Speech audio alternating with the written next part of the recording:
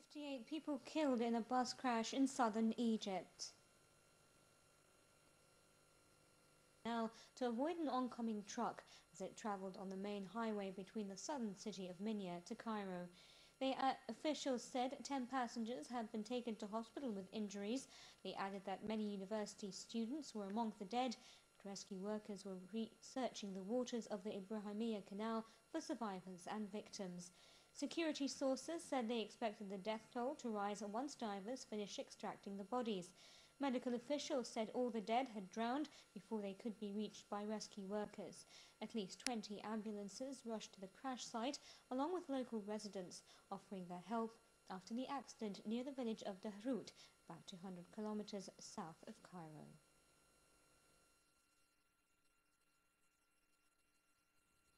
هذا